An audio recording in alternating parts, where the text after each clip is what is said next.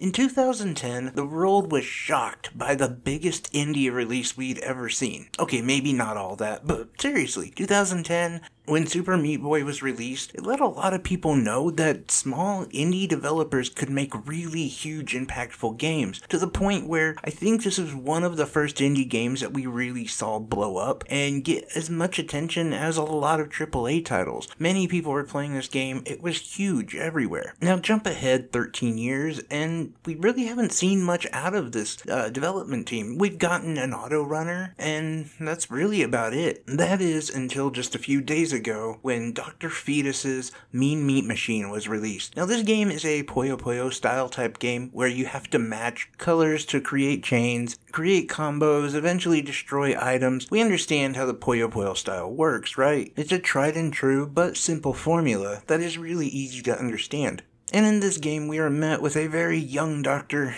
very young doctor, who is tired of trying to beat Super Meat Boy. And what do they say? If you can't beat him, join him? Well, that's kind of what he's trying to do. Well, he's trying to create his own. He wants to make a clone of Super Meat Boy. The problem is, the DNA that he obtained is imperfect, and thus most of his creations are then imperfect. So he puts them through a literal meat grinder to try to find the best genetic code he can. So as this game begins, it's very simplistic. You just match colors up, put your pieces into place, gain a lot of combos and chains and all of that fun stuff that we like playing in these games. Then this game takes a turn. You see, then they decide, well, we're going to put in saw blades that are spinning quite quickly and moving across the screen. And at some point, we're going to add in rockets. And not only that, ghosts as well. Because we really got to figure out the best genetic code to make Super Meat Boy. And as I was playing this, I realized just how responsive the controls are. How buttery smooth the entire game performed and felt. But it had to be. Because if it wasn't, this game would be an automatic failure. It's like many would understand,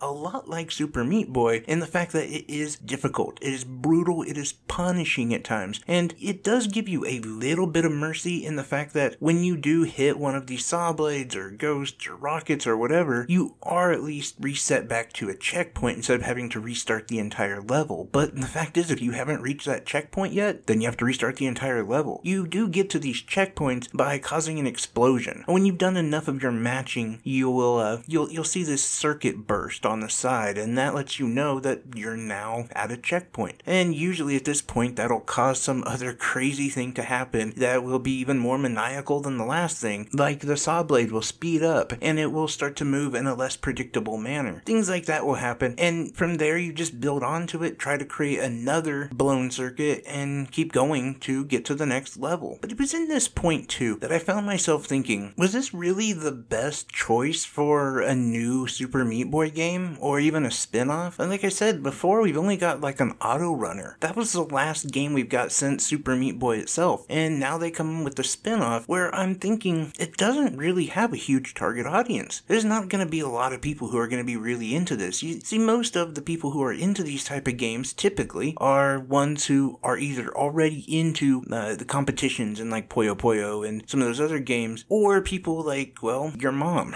your grandma, who might enjoy just playing free mobile games or games on Facebook. But that's not this. If your mom tried to play this, aside from the aesthetics, the first visualization that you have when you hear the name of the game, and, you know, the blood and everything else, aside from all that, she'll rip her hair out because it is incredibly punishing. So is this game really only for like some very hardcore base? And I could understand maybe a little bit of frustration amongst the Super Meat Boy fan base as they want this IP to eventually get a true successor, and they want this IP to be profitable so that somebody will actually invest the money and the time and the effort to actually make that successor. And the question remains, will Dr. Fetus's Mean Meat Machine be a game that expands that IP? I thought about this as I was playing the game, and then I realized I've been playing this game a lot. And I'm a gamer who does not like, honestly, I don't like the Puyo Puyo style games. I like the idea of Super Meat Boy, but the many times I've tried to play it, I have been incredibly unsuccessful. But here I am playing this IP for a lot longer than I've played a Puyo Puyo game or Super Meat Boy. And so this entire time as I'm playing, and I've been thinking, oh, they're sort of ostracizing the Super Meat Boy fans, and they're not really giving the Puyo Puyo fans what they would want, that accessibility, that almost relaxed feeling when you're playing those games. I realized that actually they were maybe combining the two and creating yet a different audience that might appreciate it. A gamer like myself, who probably is not going to be able to play Super Meat Boy, but is able to at least get pretty far in this game and enjoy it, even when it is incredibly brutal, but it's not as punishing as some might think, or even as Super Meat Boy. And that's where I think it was incredibly intelligent of them to actually release a demo, because there's going to be a lot of people like me who, I'm going to look at the game and go, nah, I don't think so. I'm not going to spend $10 on this game, because I'm probably just not going to be into it. But if there's a demo, yeah, I'll check it out. And through playing, I'll learn, oh, this is a game for me. I actually enjoy this game. And that's where this game really did catch me by surprise. You see, there are some of these puzzle type games that I enjoy. Pokemon Puzzle League was a game I enjoyed, as well as that Puzzle Fighter, the Street Fighter game. I really enjoyed that one as well. But most of them, they just don't do it for me. And this one, I actually found quite a bit there for me to enjoy. So is this a game that's gonna get like a 10 out of 10 or something like that? No, it's not. But it does score a lot higher for me than I thought it would. And to be honest, this is one of those situations where I'm a big fan of Thunderful, and they hooked me up with the review code, and I hate being honest, but I have to be when it comes to reviewing games, and I know what you're thinking. Well, then why did you even apply for it if you didn't think you would like it? Well, because I need to keep doing this channel. I have to keep making content, or, YouTube's gonna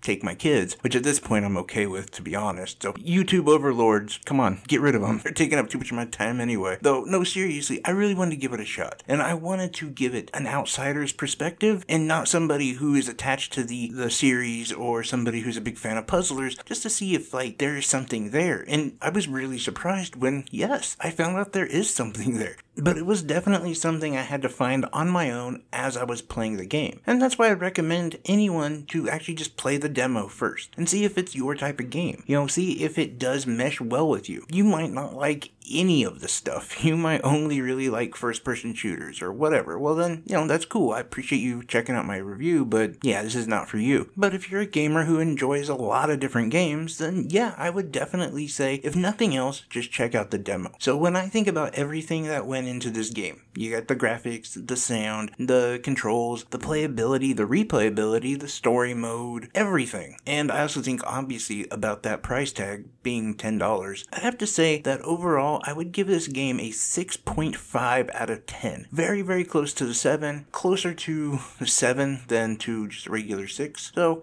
6.5 seems like a pretty fair score for me. And this is one that I would probably recommend to a lot of people to check out. It is going to be difficult, but one of the best things about the game is the fact that when you do die and you respawn, it is incredibly quick. It's like you barely miss a beat and you're already back at that challenge again. And I appreciate when games do that, because it just feels like you're not wasting as much time, even though you know you're wasting a lot of time dying. But anyway, that's my thoughts on Dr. Fetus's Mean Meat Machine. Let me know in that comment section below if you guys plan on picking this up, if you're a fan of Super Meat Boy, if you're a fan of like those really difficult platformers, anything and everything. Let me know what you're going to pick up. And I have to say that if I do sound a little low energy, I do apologize. I'm having to record this at the dead of night because of a lot of crap.